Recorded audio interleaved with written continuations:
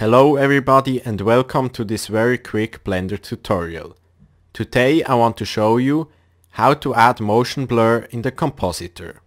At first we need to have some motion in our scene. That's why I'm gonna animate this object.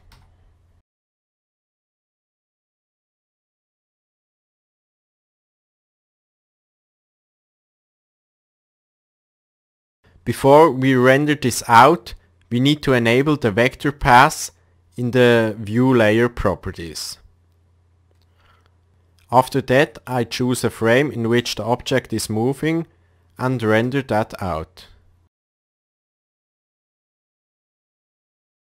As you can see, we don't have any motion blur because we didn't enable it in the render settings.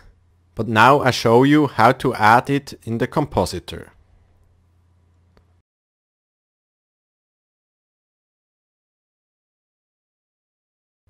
The only node we need to add is vector blur.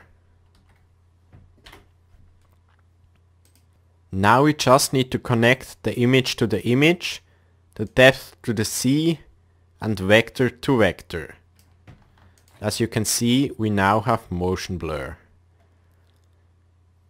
And you can adjust everything within this node.